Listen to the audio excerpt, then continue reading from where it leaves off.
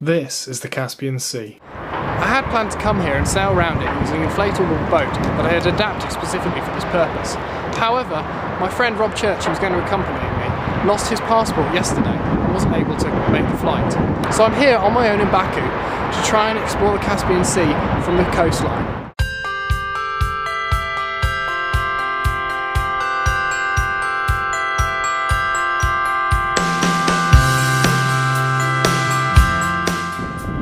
Yep, it's very, very cold.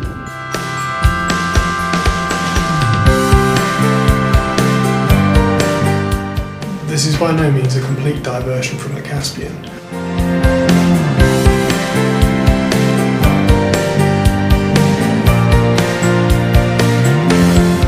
is quite a contrast how I planned to be doing this trip. I've put way too much into this trip to back out now.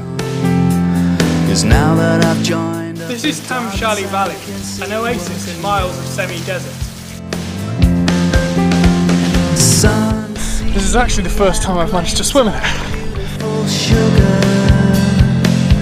that's what you are, the moon and the stars. Okay, here goes.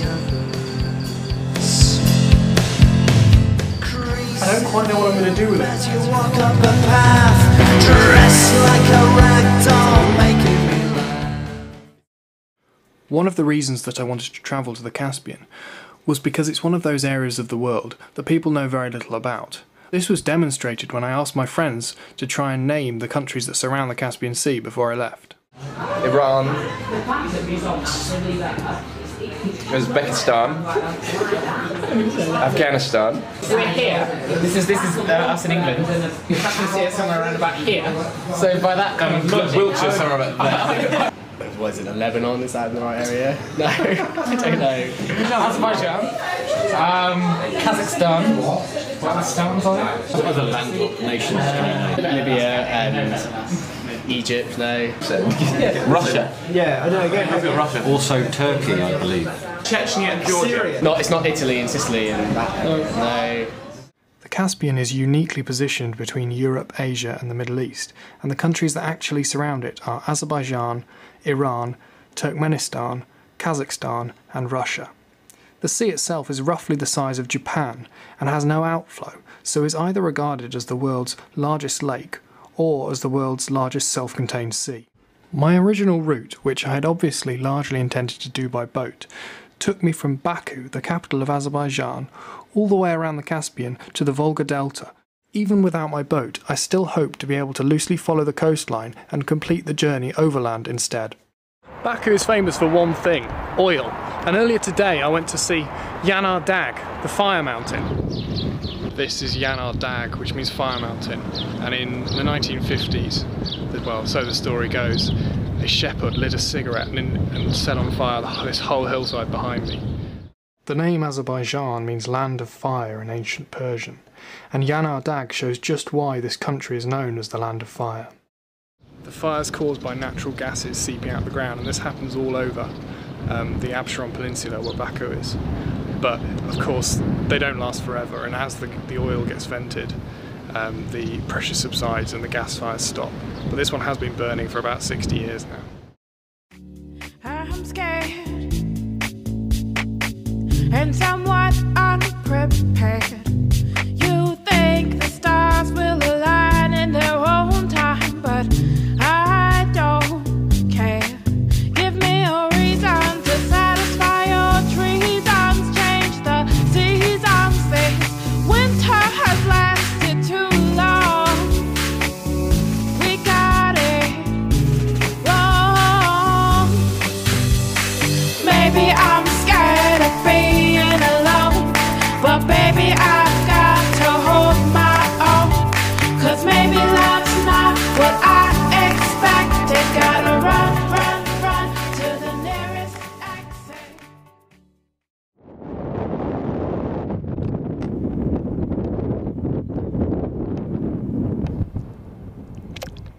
I'm now in Gobistan, about 45 kilometers south of Baku, surrounded by a rather weird phenomena. These are mud volcanoes, and you might be able to hear them sort of occasionally belching in the background.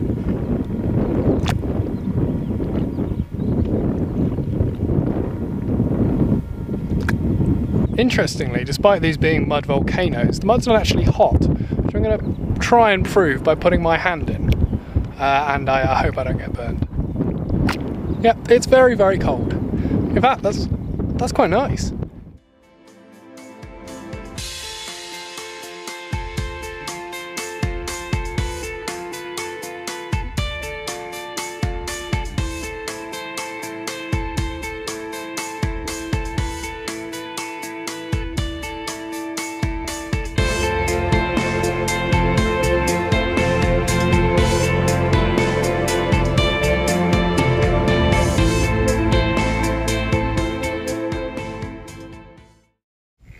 Behind me is the beach at Lankaran, or Lancharan as the locals like to call it.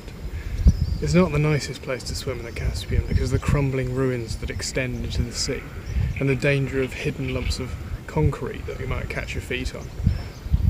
But it's not entirely the Soviets' fault for leaving this behind. Over the last 30 years the Caspian's risen 3 metres, after falling 3 metres over the previous 70, so a lot of the coastline has been swept underwater.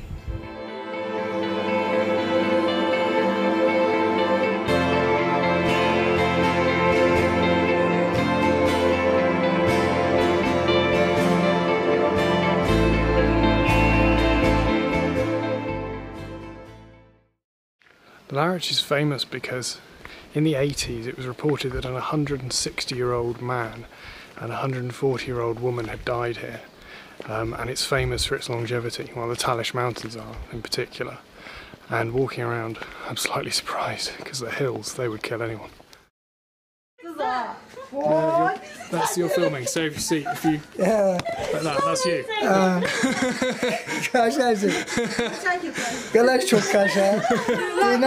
I'm back in Lankaran now, and earlier I went to visit Larich, the mountain village about 50 kilometres inland from the Caspian. While I was there, I was invited to have a cup of tea with a lovely family whilst I was wandering around the narrow tracks that sort of wind their way up into the mountains. And it's a very traditional Azeri thing, apparently, that we were meant to be offered a cup of tea and some sweets, some of their homegrown vegetables, fruits, whatever. Anyway, this family was very nice, and I communicated in Russian with the father of the family, and it was very, very difficult, but a great atmosphere and lovely to just sit on their porch, drinking tea, trying the various things they were forcing on me. I had some of their yogurt made from their own cow. I had some of their bread they'd made themselves. They gave me some of their very cold water that had come straight out of the ground right next to their house. Thank you. Spasibo. Near the Iranian border in southern Azerbaijan, there is Yanar Bulag, which is a spring that pumps out methane-infused water, which is supposedly flammable. So before I left Azerbaijan, I went to visit it. I'm here at Yanar Bulag and I'm going to try and light it.